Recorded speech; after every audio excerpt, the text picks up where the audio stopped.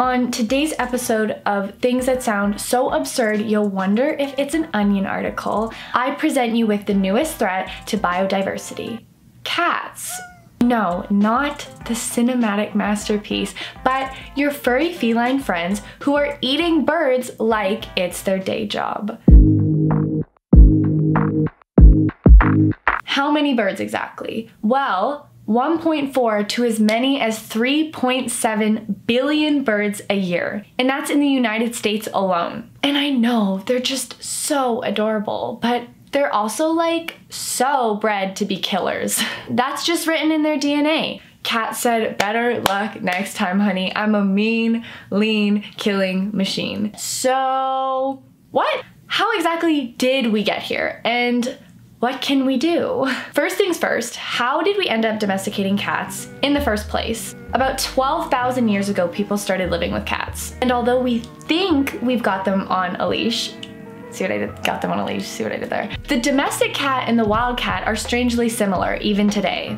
Do people keep cats on leashes? Maybe you should. Maybe we should consider this, considering they're eating so many birds. Anyways, humans and cats have shared a mostly symbiotic or mutual relationship for thousands of years. But that doesn't mean that cats have changed in the process. Dogs were more helpful when humans were hunters. Cats weren't really a part of the picture until humans began settling down and doing things like farming. Once that started, cats were like walking mousetraps. The OG mousetrap, if you will. In a way, cats sort of domesticated themselves. You know, they started hanging out, they saw an opportunity, and they seized it. Think tiny furry businessmen, like Puss in Boots, minus the fedora. Historically, Egyptians were big cat people, the Romans were really into cats, as well as lots of the Far East. During the 15th and 16th century, cats were actually brought on to the cargo ships to help control vermin and disease while they were at sea. So now fast forward to the 20th century when innovations like refrigeration, kitty litter, neutering and spraying were made. Until this point, keeping cats indoors 24 hours a day was not possible, and really not even a goal at all. Today, it is very possible and very common. This is what we would call an indoor cat or a house cat, but biologically these cats are very much the same as they were when they weren't indoor cats. So their role may have changed. Read walking mousetrap turned cuddle buddy. But their basic behavior, physiology, and needs have not. In contrast, dogs have changed a lot physically since domestication and evolved to survive on an omnivorous diet. Dogs and wolves, for example, are very different. Dogs are smaller with shorter muzzles and smaller teeth. Cats haven't changed that much at all. Cats still require the same high-protein diet, and the outdoor survival skills they have to satisfy these needs still remain. Like climbing to high vantage points to be able to scope out an area for prey. Obviously this is no longer necessary, but this intuitive need could explain why your cat likes to go up onto the bookcase to view the living room. Cats used to survive by hunting small prey, and where is small prey usually found? Well, in small places. Hence why cats like to reach into small areas and openings and containers. And they're not ruining your furniture just for fun. Scratching used to be a way to sharpen their claws and stretch their back and their leg muscles.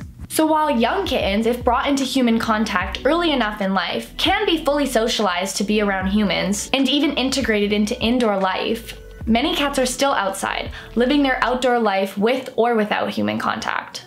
Kitty don't quitty.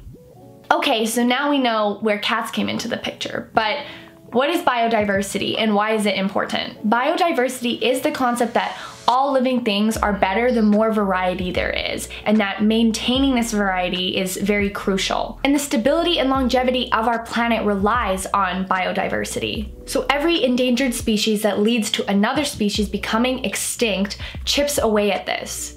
Biodiversity is not only vital to the physical well-being of our planet, but it actually has a huge impact economically too.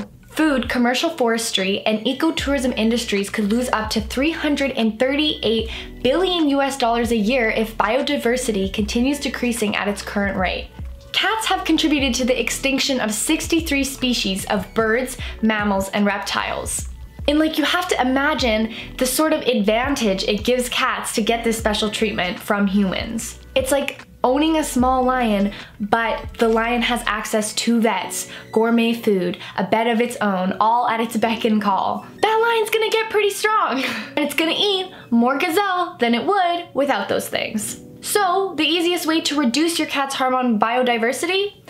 Keep it inside. It's as simple as that. The more time your cat spends inside, the less time it spends outside eating birds. Oh my god, case closed. Which reminds me, stay inside, stay home, binge watch Postable, and practice social distancing. Mutual Care is thinking we instead of me, and COVID-19 is no joking matter. Even if cats eating birds is a little bit of a joking matter. Slightly. I hope you and your cat enjoyed this video, and I will see you next time.